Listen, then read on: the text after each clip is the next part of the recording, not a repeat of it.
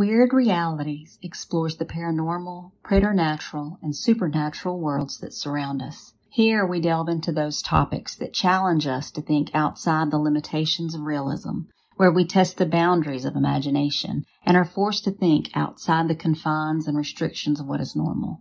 We are the creators, the writers, the artists, and the insane. Welcome to our Weird Realities. Hello, everyone. Welcome to Weird Realities, Inc. You've got Morgana Calder and my co-host, Joseph Hansen. And tonight we're going to speak to Mr. Sylvester Barzey. He's written several really good books, and we want to see what enthuses him and, where he's going from here. So we're so glad you could be with us finally, so we've had to reschedule, but that's great. It's worked out really well. So how are you doing tonight? I am doing amazingly well tonight. How are y'all doing? Very well. Thank you so much. All right. Doing real well. All right. So you have the Planet Dead series that everybody I've spoken to, and I haven't read it yet, but it's downloaded. But everyone has told me how fantastic this series is. So first off, yes, tell me, why zombies? That's always my question. Zombies, I've always loved zombies, but for the most part, it's just how it allows you to tell your story. Like, the zombie apocalypse just strips everything away from the world, and it allows you to have this blank canvas where you can just analyze human behavior, and you can see just like the destruction of society, be it pack mentality, looting, it just lets you look at the world through a different lens. So I always think in zombie fiction that zombies are the backdrop, and it just allows you to tell a broader story. So yes. I just love what zombies allow me to do within my world. Right. That's and what I have read and everything. I did notice that that's something that you focus on, is the fact that sometimes the monsters aren't the monsters; they're the people, and that's what I like in a story. So I'm looking forward to reading it and everything. Thank you. Killer clowns. Yeah. Tell me about that. Killer clowns. Okay, so in the first book, there is a group of brothers who are held up in a circus, and our main villain is the ringmaster. And as I was writing him, I wanted to do something that I felt I didn't see too much in zombie fiction, and I always thought clowns were creepy. So I was like, oh, it'd be nice to have like an antagonist that was just this crazed cannibalistic clown. But I noticed after writing him and his brothers, I feel like they represent real life serial killers, like the way that the ringmaster interacts with my main characters, Sue and Catherine, is very Ted Bundy-ish. He kind of lowers their sense of awareness. He allows them to think that everything's okay and everything's gonna be fine, and that's how he gets them into his van and gets them back to the circus. And then I have the older brother, who's like dimensions and descriptions are kind of Gacy-ish, like John Wayne Gacy. And then I have their little brother that's called Frowny, and I felt like his mannerisms and his overall interactions with people seemed kind of Jeffrey Dahmer-ish. And that's something that just developed. It wasn't something that I was aiming for. I was just aiming to write free, creepy clowns. But as I reflected on it, it just, because me and my family, me and my wife, we love true crime. So I guess somewhere in the back of my mind, it just kind of created that. And I thought that was pretty cool. See, that's what I was fixing to go with. I love true crime. So I'm like, oh, wow, this is getting better. Yeah, we are so addicted to true crime, where it's just, we watch like ID, and it's always on in the background. We got like Discovery Plus, and they've got like every true crime show that's been on ID. So we're just like, yeah. Yeah. Yes. I've often commented that, you know, the people that we seem to attract and that we have a lot in common with are way too addicted to true crime. So I'm seeing a pattern here and everything, you know. I also think it's great too that you've got such a strong female character. You know, that's something else that I personally, you know, enjoy seeing, because, and especially that it's a woman of color. You don't see that, especially in this genre, it seems like, and everything. So, yeah. Most definitely. I always, when I originally started writing the book, I just wanted to build like this amazing final girl. And originally, Catherine started out as white. And then my wife came to me and she was like, why isn't Catherine black? And the first thing that came out of my mouth was that she can't be black. And that's when it just kind of triggered in my head that growing up watching all these final girls and watching all these horror movies, I kind of like brainwashed myself into believing that my main character or a final girl by definition had to be white. And that didn't sit well with me. So from that point, I just redid the book and just never looked back from there. Like every series that I write has like a strong black woman or a woman of color that as the focal point of the story. So yeah, I just want to showcase strong black women because they're what shaped me. My mom, she raised me. I have like 4 strong sisters, my wife. So that's what's around me. So you write what you know, I guess. Well, kudos to your wife. That's awesome. You know, and that is, like I said, you know, because like I said, you know, reality is those women are there, they exist and everything. So like I said, you know, they need that, you know, they need that to be brought to the forefront and everything. So I think that, you know, that's great that you've done that and everything. So good. Awesome. Yes, most definitely. Thank you. Oh, yeah. So what are you working on now? Something continuing this out or? Yeah, my plan for Planet Dead is to finish Catherine's story in the next 3 books and then just have a kind of like spin-off story where I can just do like individual I guess one-shot books based off of different states within the infection or the infected nation. So that's where I'm planning for that. But as far as what I'm doing right now, I break down my writing into segments so I don't get bored, because I get bored easily. So I'm starting a new project that's what would you call it? I guess like religious apocalypse kind of. So I say that it's like Handmaid's Tale meets Dogma. Oh, awesome. Yeah, so that's what I'm working on right now. So it's a whole bunch of research of like demons and things. And that's kind of creepy sometimes, but yeah. But I think that's great that you're reaching in different directions and everything, because I mean, I'm really just starting to read zombie, and I was Walking Dead comics, the only zombie. So good. The only 2 comics I've ever read was that one and Kirkman's Outcast. You know, I love his style and everything. But so like I said, you know, but I go into a lot of other genres too. So like I said, you know, I like people that are multifaceted and that reach into different areas and stuff. So that's fantastic. People on the outside of zombie fiction don't realize that it's not about the zombies. As a matter of fact, the zombies are more of a prop than anything else to create the situation. One question I wanted to ask you is, and I've asked other people this question before, so I'll throw it to you and see how you feel it.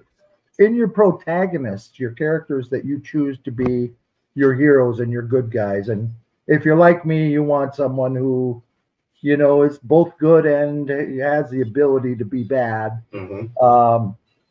What do you find to be a good motivator for them to be good? I mean, a lot of people will always use the pretty girl or or something as their motivator. To me, that's kind of weak. I mean, I always go for like an inner strength and a desire of something good they've seen in their life that they want to emulate or something like that. What do you use as a motivator for your protagonist? I think every one of my characters, because like in Planet Dead, it kind of grew into an ensemble of people. Mm-hmm. So I think every one of them has their own different motivators. Catherine's motivation, as far as the initial book goes, is to find her family, and the fact that she's a mother kind of like drives a lot of her decision making. Like, she comes off as this hard badass who doesn't really care if you're derailing or if you're gonna die, but then in the back of her mind, she can't very well let someone just die when she's looking for her son Jordan. So it's just, I kind of think that like Jordan being missing is kind of like her little conscience, her, yes, that tells her she has to step forward and she has to do this and she has to do that. And Sue's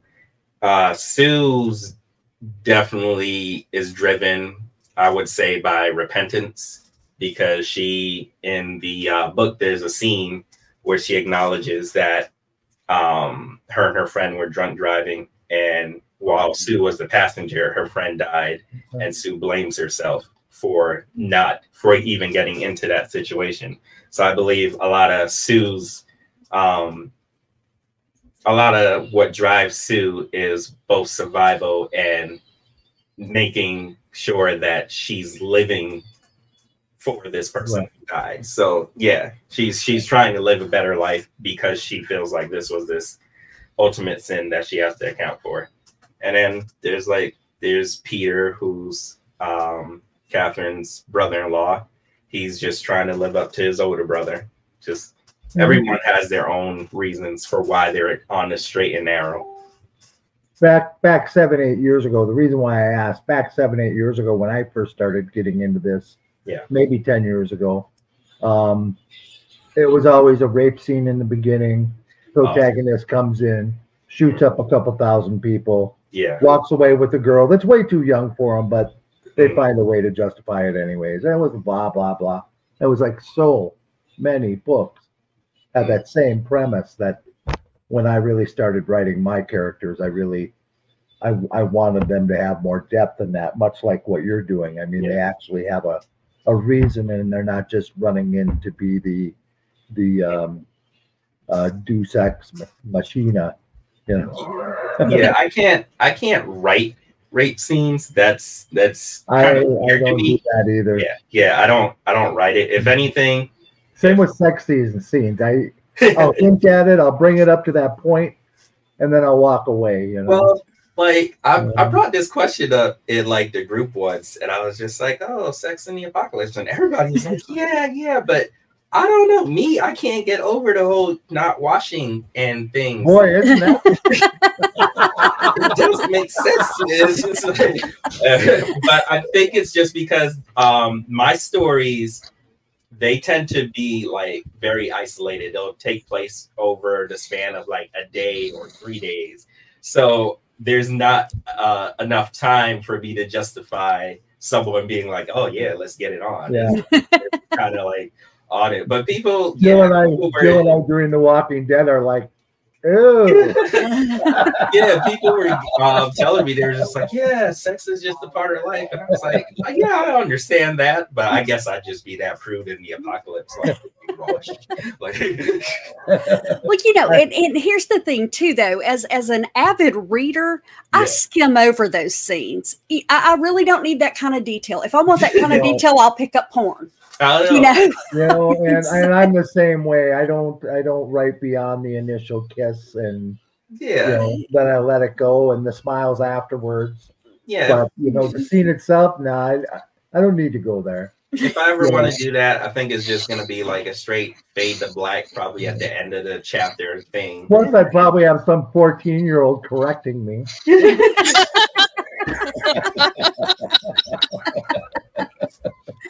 So sad, but true. Okay. No, I'm gonna pick up your books. Are they on Audible?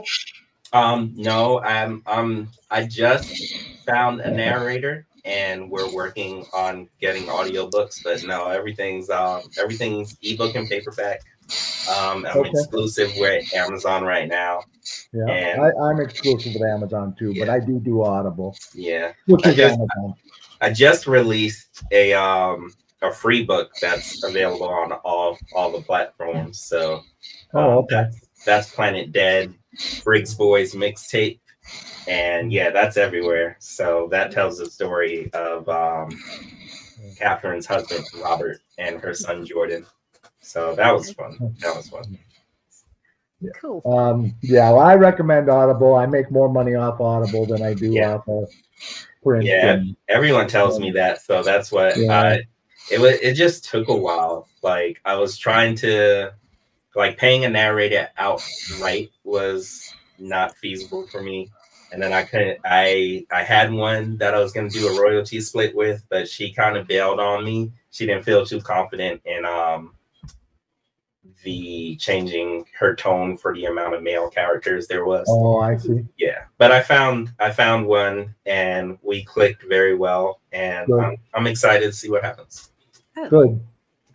Good. Yeah, it's worth it. It is an expense. Mm-hmm. I have a couple out there that are on royalty share, and I regret it. I can't make any changes to it for 7 years without going to them and paying them more money. So. And so it restricts your freedom. But you're right, paying outright. I have books waiting for me to sell a lot more books so I can have them put on Audible. Yeah. I was gonna crowdfund it. That was what I was originally gonna do because I had one narrator who I really wanted, and she was professional actress. She did she's on I think a show called The Neighbors and stuff, and I was trying to get her and I was crowdfunding, but it's you have to be I feel like you have to be really good at crowdfunding and marketing for it to be successful, and I am not. So it did not pick up. That is not true. You're a great marketer. Oh, well, thank you. And I do it professionally, so I know. Oh, because I'm in awe of some of the stuff you come up with. You come up with some great stuff. Oh, thanks. But I'll tell you this. I went through probably 150 voice actors looking for an Audible person for my book. And the one, it's I heard his voice and I knew this is the guy I want to read my book. Yeah. It was just the voice I was hearing in my head. Mm-hmm. Yeah. He was not in the top tier. He's a newcomer. He does it part-time. He's a cop. Yeah. He's an ex-Marine. And I'm Southern, so I wanted someone who is Southern, like a real Southern accent, not somebody pretending. And he lived in South Louisiana, and when Katrina hit, he moved to Arkansas, so he had the perfect voice. And the first book I did a short book, and it was less than $400. Oh wow! So don't sell yourself short listening to people who you think aren't good enough. You might be surprised. Yeah.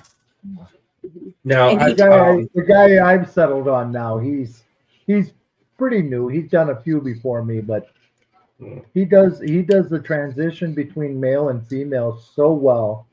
And every female has their own voice and their own identity, and you can hear it. I really got lucky with Neil, and I'm going to try to get him more as time goes on.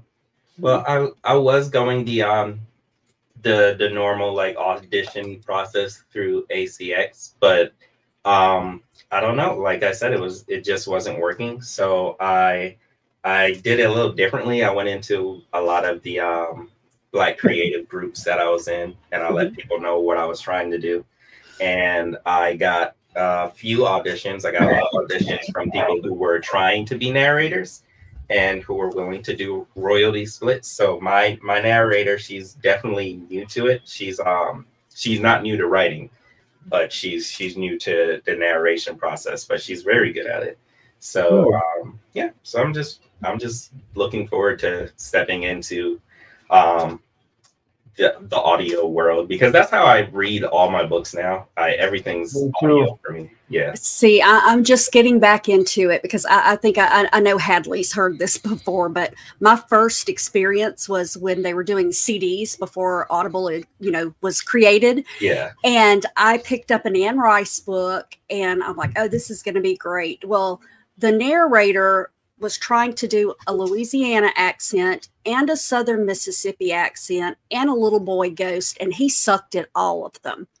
It was just one of those things. He did not do Southern or Cajun well at all. So it was 20 years before I would even attempt to listen to another one. I mean, it was bad. So yeah. It's gotten so much better.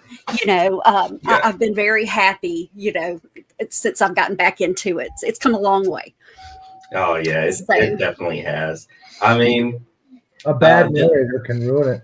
Yeah, the narrator can definitely make or break things. I remember recently, I just downloaded the new box set of the Slow Burn series, and I popped it on, and I think it was a new narrator, or maybe I hadn't listened to it for a while, but I was like, this isn't the same person. I was already angry. I was just like, this is the same. This is gonna work. So I'm sitting there for 4 chapters, and I was just like, okay, fine. I guess it's all right. but if you get the wrong narrator, I won't listen. If it's somebody who it's the wrong tone of voice for me. Yeah. And there's some actor, I think his name is Campbell Scott. I can't listen to anything he narrates because his voice is just not something I can listen to. There are some people where I've definitely stopped because I was just like, this isn't gonna work. Bronson Pinchot. He's very popular, and I just can't even listen to him. Yeah. I have a friend that won't watch a Vin Diesel movie for the same reason. She hates his voice. Hates his voice. Because I asked her one day, I'm like, why do you hate him so bad? He plays in so many good movies. She goes, I can't listen to him. And I'm like, seriously, it's his voice? She goes, yep, I cannot listen to it. She goes, the only reason that she'll watch Guardians of the Galaxy is all he says is, I'm Groot. I'm like, okay, I'll let it go.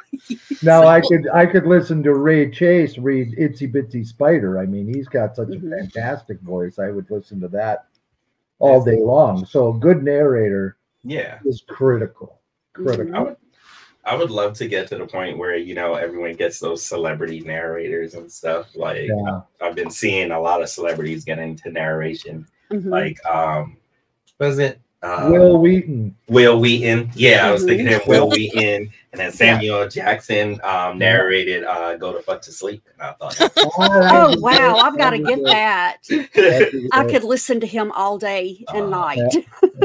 The book itself is hilarious, but then when you hear Samuel Jackson narrate it, I'm just like, this is fun. Yeah. He's awesome. I met him one time. They were doing a Time to Kill in the town I lived in. Part of it was there. Part of it was in the town next to us. And the grocery store where my mom worked at, they actually hosted a meet and greet with him. And I knew the manager, so when I walked in, I didn't even realize he was there. He's like, come here, you've got to meet him, and everything. What? I was so upset. He did not say motherfucker one time. I feel like that was before his deep motherfucker. I know, but before the plane movie. Yeah. But he was just down to earth, great guy. He was awesome, so at least I can say I did get to meet him. But he's the person I would like to narrate my life story, after I'm rich and famous and all that good stuff. So I can see it now. She was a motherfucker. That's right. There you go. Yeah. That's it. So don't get me wrong, Morgan Freeman would be great too, but I don't think my life was that calm. Yeah, that's my problem with that. He's too calm for me. I definitely would like Samuel Jackson because there's some times where I need some F-bombs dropped. Yes, Sir. Exactly. Exactly. Well, you guys lead exciting lives. I'd be like James Earl Jones. He was old. He was slow. He was fat. He was Darth Vader. How can you say that? He was also in that Conan movie. He was what was his name? It was he the was snake. the snake god. Yeah. Yeah. Snake, yeah. Oh, that Empire. That was. I love the first Conan movie. I thought that was excellent.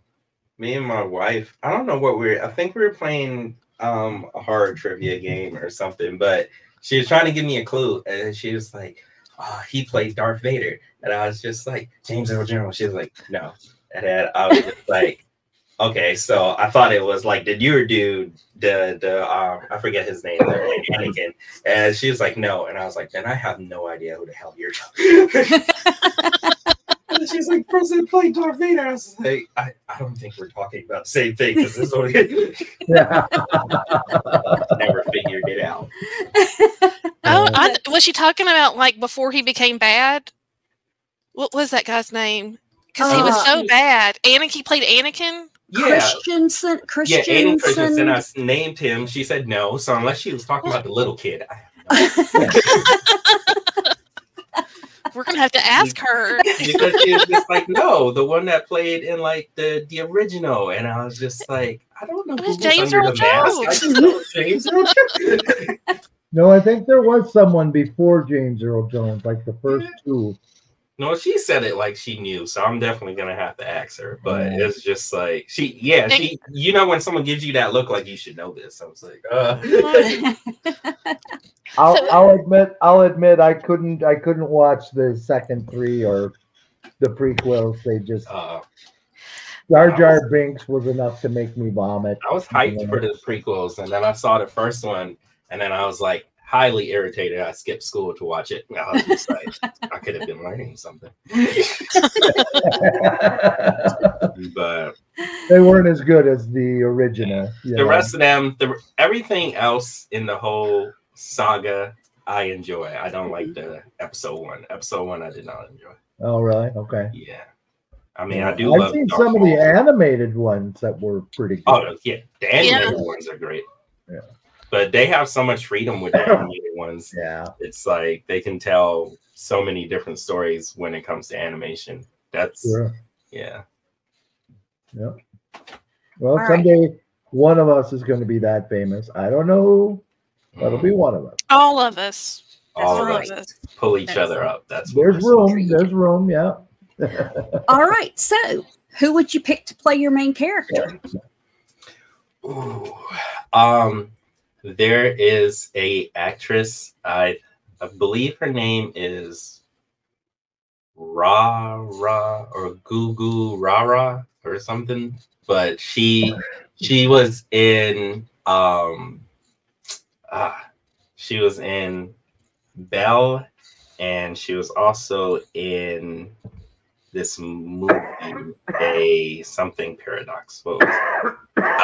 Cloverfield Paradox. She was the main character in Cloverfield Paradox. Okay. I would love her to play Catherine. But I asked my fans who they wanted, and they all went with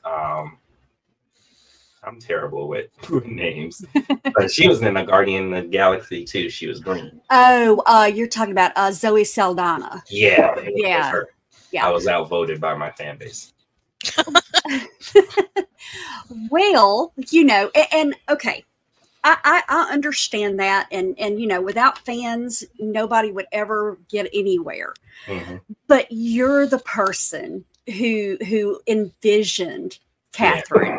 So, I mean, and hey, I'm guilty of it too. I mean, there have been movies I'm like, why the hell would they pick this person to play this? The original The Stand. They did it as like a mini-series on television, and they picked Molly Ringwald to be the main character, and I was ticked because she was nothing like the character in the book. I mean, she just wasn't. No, so she wasn't.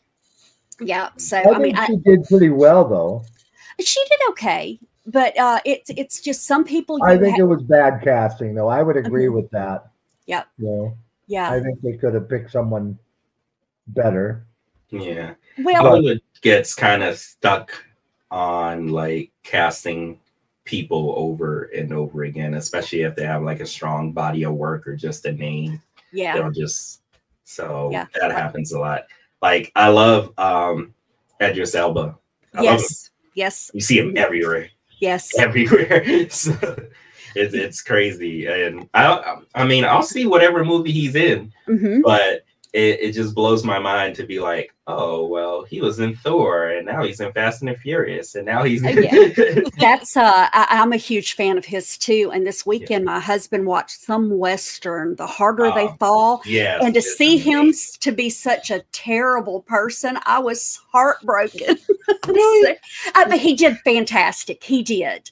I feel like I see like, I don't know. I guess I feel like I followed him for so long that he was always he played a lot of bad people for a while. Right. Yeah. You know, I guess he's gotten so far past that. Yeah. That, you know, it was hard, but I mean, like I say, he did a fantastic job. Oh, I mean, it's a really good movie. Amazing. Me and my dad, we watched Westerns a lot when I was growing up. So to just see this all Black Western with a strong cast, it's something that I know he would have loved. He passed on about 4 years ago. Which one was that?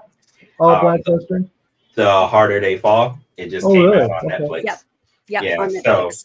I was just watching it knowing he would have loved it. So see, I don't like Westerns. My Westerns are the one that Johnny Depp was in that got crashed. I mean, it was so bad.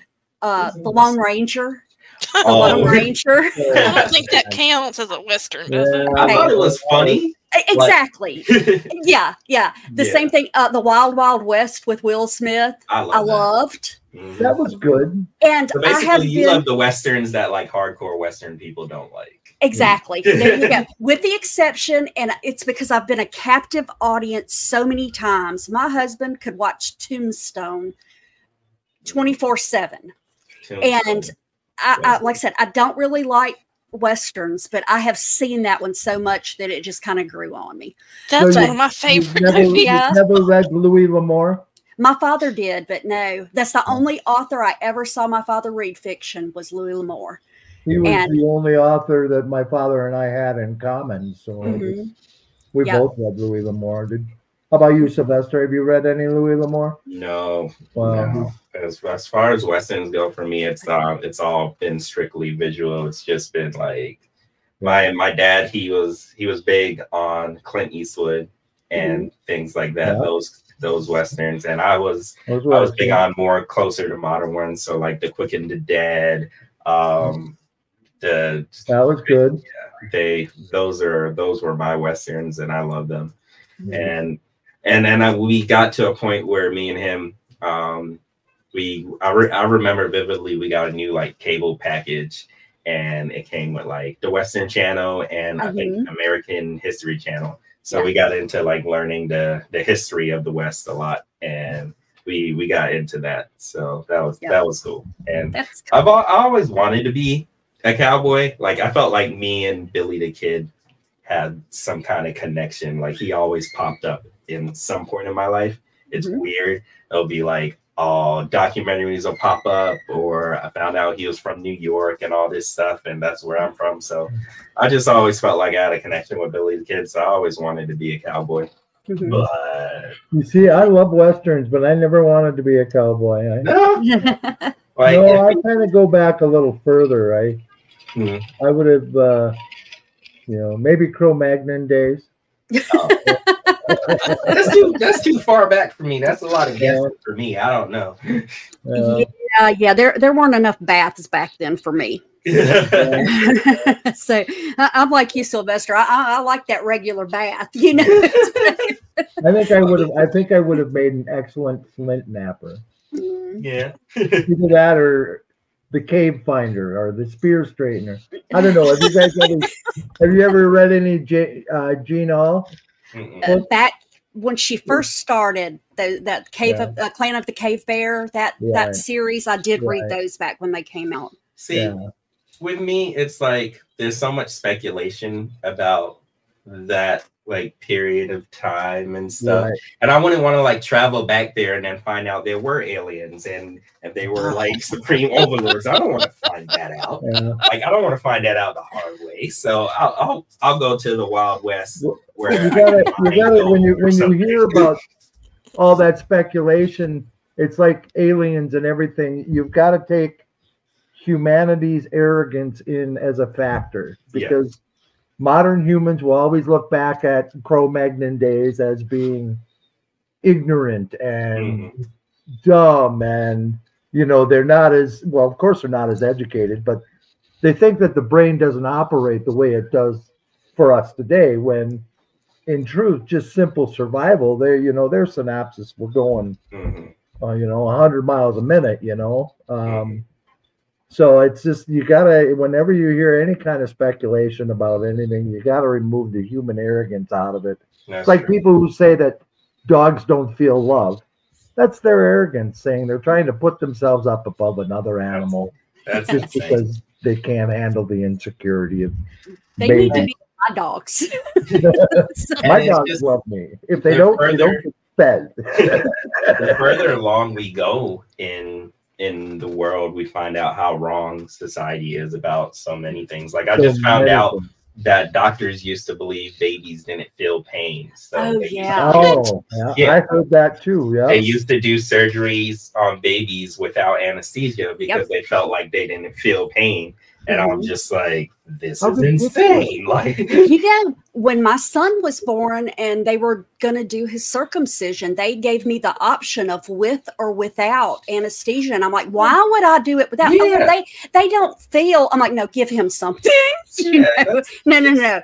We're going to go on the assumption that he does feel something. And not feeling pain, does that even extend to the tip of the penis? I mean, come on. There you go. So, it's just crazy that the further along we get in society, the more things we learn we were dead wrong about. So it's just crazy. Especially when it comes to things like mental health. Oh, yes. So many atrocities were committed by people who thought they were doing the right thing. They thought they were actually helping people, and it's just horrific. Yeah. What some of the things that were done to people. Yeah. Just there's in my book that I just released, everything takes place in this mental hospital that's in Georgia. It's abandoned now. I think it's called Central State, but at some point it was like the largest mental hospital in the world. And just the things they did to those people trying to quote unquote cure them, and the fact that there were husbands who would just drop their wives off because they didn't agree with them. And then you're just they would do it just off of their word. I mean, there was no court case to find out if they truly were. And it was just somebody saying they were. And we feel like that we've come so far since then, but it's not true. There are still cases where people have been sent to a mental hospital and been locked there, even though they're mentally sane. But there's like, although it's a fictional movie, it talks about a real thing that mental hospitals do. It's called Unsane. And they talked about the practice of people who will go and they'll admit themselves for evaluation. And within the contract that you sign, if they deem that you're mentally unstable, they'll keep you there. And they'll just keep you there until your insurance runs out, and then they'll let you go. So they'll take all the insurance payments, and then they'll release you. And by then, sometimes that'll drive a sane person crazy. Yeah. There was this one. Oh, sorry. Go ahead. You were talking. I thought you were done.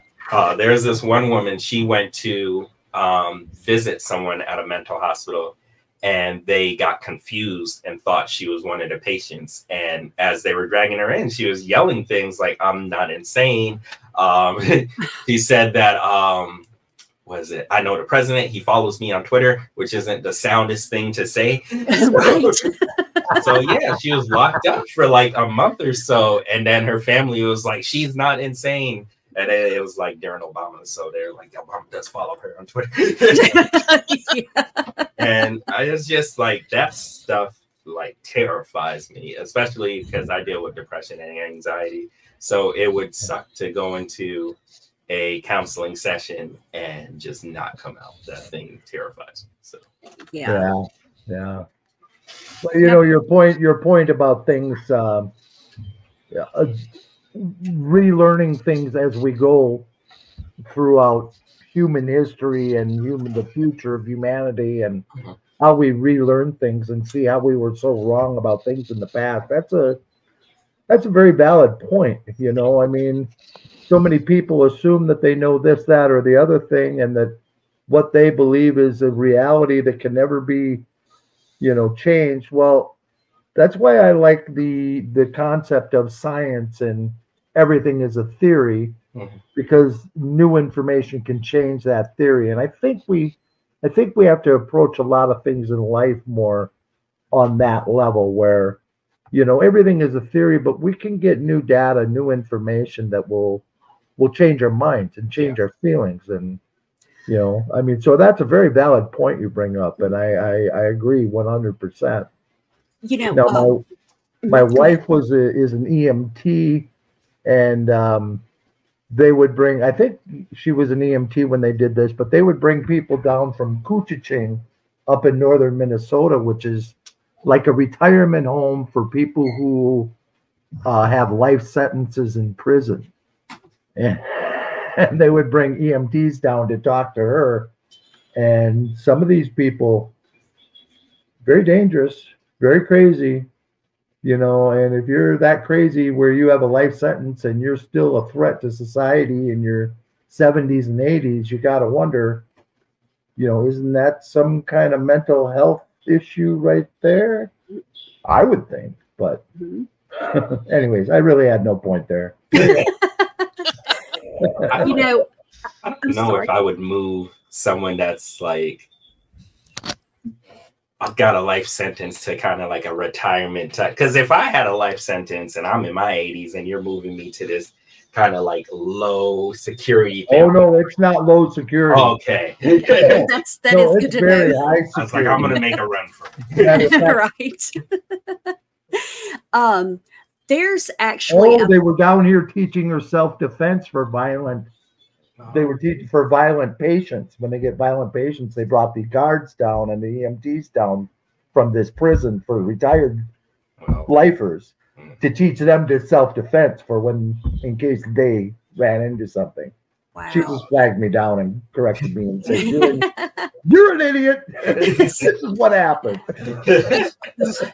There is a book that I read. It's been probably 12, 14 years ago. It's Isaac Asimov and Stephen Baker, I think was the other one, called The Light of Other Days. And the premise is that scientists open a wormhole and figure out how they can use it to transport goods from one location to the other in seconds instead of overseas in weeks and stuff. Well, during all of that, they also discover that they can hear other people's thoughts. So, of course, then society starts falling apart because, you know, I can hear what you're thinking about me. And then it moves on into they can go back in history. They totally unravel everything everyone believes. You know, it's like what really happened with the Kennedy assassination. They found out, you know, what really happened with Booth shooting Abraham Lincoln. You know, I mean, it just, all of these things, religion fell apart because everything all these religions believed weren't true. You know, as they say, you know, the victor writes history, more or less. Mm-hmm. Well, when they could actually see what was going on. And I mean, it was crazy, you know, the things that we had wrong. But, you know, that book always stuck with me because of that. You know, as we learn new stuff, it's like, you know, that book's coming true more and more. That's very, well, I was going to say, that reminds me of the internet. Yeah, exactly. You know, that's when somebody tells me, "Oh, I heard it on Facebook." Just shut up. Just talk to me. If you believe that because you read it on Facebook. Well, I'm thinking about the reading people's thoughts. People think that they can think something and just say it now. Oh, yes. Without having any courtesy. Oh, that kills me. Absolutely. I'm right there with you. Yeah. I mean, you know, because common decency still should exist. I mean, it doesn't so much, but it really should. You know, if I can't say it to you standing 2 feet from you, I shouldn't be saying it to you across the internet. Oh, I agree. My wife, she tells me to stop it a lot, but I have like a bad habit of like trolling trolls. So like, I'll just be on the internet and I'll see someone say something and I just follow it for a little bit, and then I cyber stalk them for a day, and till the point that they block me. And, yeah. My wife says leave the trolls alone. Look, I used to be that person too, and I'll be honest with you. I mean, at one point, I was blocked by our governor, lieutenant governor, and the Secretary of State because they're morons. Yeah. Okay. So, but this is recently. Yeah, this is. You said I used to be like it was a while ago. That was yesterday. Yesterday, yeah. Honestly, I have left this administration alone. I don't go on their sites or anything. But the last administration, oh yeah, they knew me by name. No. And like I said, just don't be stupid. You're supposed to be smart. You run the whole state. Come on. This year, I decided to just like let go and let God. I'm no longer messing with stupid people. I just block and move on. Yeah. Sylvester Barzey letting Jesus take the wheel. I'm just like, you're too stupid for me. Jesus will sort you out. It's okay. There you go. That's it. That's it. Yeah. It's hard. I mean, I find myself retaliating against people, and I'll stop halfway through this paragraph long thing, and I'm going, what are you doing? I know. You don't care what this person thinks. It's especially since I'm writing full time now, and I'm trying to make this like an income. I'll catch myself like, then I'll stop. I'm just like, this isn't gonna make me any money. What am I doing? Yeah. That's it exactly too. Yeah. It's just getting yourself worked up for no reason over idiots. Most definitely. And they're on both sides of the fence. I mean. Oh yeah. They are. It's ridiculous. Last year when I was hunting down troll people, my biggest accomplishment was I ended up having them fight each other. That's awesome. There was like 2 of them, and then at some point they just started arguing with each other, and I was like, well, hey, mission accomplished. There you go. This is fun. Yeah, he like came out of nowhere. He's like, I mean, this dude's stupid, but that doesn't make any sense. And I was just like, Score. That's right. That's when you know you've done well. Yes. That's when you could just move on, and like I'll be smiling in bed, and my wife's like, what's that? I was like, I got the trolls today. I'm going to sleep. If you're like me, the first person to start name calling was lost. They're out. You never get your point across by calling somebody an idiot or stupid or I agree, and then sometimes I don't, because like being in the military, name calling was just normal. So I feel like you still that's between friends face to face. I mean, I got my buddies at Phalanx, and we harass each other all the time. Yeah. Those are people I'm talking about discussions with strangers. Yeah. I just feel if I resort to wanting to call them names, I'm probably losing the argument. Yeah. My wife tends to tell me that I'm mean sometimes. So sometimes I have to dial back. Like sometimes I'll be in like a wrestling fan group and I'll be talking, and then someone's like, that was uncalled for. I'm like, I didn't even realize I hurt your feelings. I apologize. Just tell her you were doing a character study. Yeah. There you go. All right. So we've strayed a little bit off of subject. We did. But that's okay. It's been great. And like I said, tell everybody where they can find you and all that good stuff. You can find me at my website, www.sylvesterbarzey.com. You can find me all over social media at Sylvester Barzey. At Sylvester Barzey. It's just one word. Yep. Gotcha. So that's where you can find me, and you can find all my books on Amazon and on my website. So it's this year I put out 3 things. I put out Planet Dead, Briggs Boys Mixtape, which is free everywhere. I put out Stitches, which is a collection of horror short stories. And that's everywhere as well. And I dived into Kendall Vela, and I created a military zombie fiction post-apocalyptic story, which that was a mouthful, but it's called Generation Slayer. And that was a lot of fun. So you can find it on Kendall Vela. Okay, awesome. Cool. I would love to keep talking, but I know you have another appointment. So, yeah. So Sylvester, send me all your links. So when I put this stuff up on YouTube, I will put it all up there. So, and on Anchor, and that goes everywhere, you know. Okay. That way people can find you really easy. Okay. And don't forget that you're a featured author on Horror Writers Inc. Yes, I am a feature author on Horror Writers Inc. Yep. Well, from my standpoint, Sylvester, it was great getting to know you a little better. I've seen you around since I'm a newcomer to the group, but you always seem to have something witty to say and questions, and I appreciate you. Thank you, Joe. I mean, my pleasure. You'll have to come back and visit us some more when we've got other stuff going on, Sylvester. It's been a joy. I definitely will. I want to talk to you guys about serial killers, Bigfoot, all that weird stuff. Oh, yes. Oh, you just don't even know. Some of my favorite subjects. Yeah. Me too. Me too. I have a list going, guys. So. Yeah, we're about to bring back our roundtable discussions, so we're going to really be having some interesting conversations coming up. I love me a roundtable. Yes. Good. Well, good to know. Very good to know. All right. All right, guys, everybody, you can find us on Linktree, linktr.ee, weird with a Y, realities. And that's got all of our links. And until next time, stay weird. Before you go, be sure to leave us a comment and let our weird team know how they're doing. And don't forget to like, subscribe, and follow us to get notifications when we add new content. We are adding new content 3, 4, and sometimes 5 times a month. If you want to keep the conversation going or would like to learn more about our panel of hosts, be sure to check out our link tree. That's linktr.ee/weirdrealities. It links to our official Twitter, Facebook, Instagram, and website.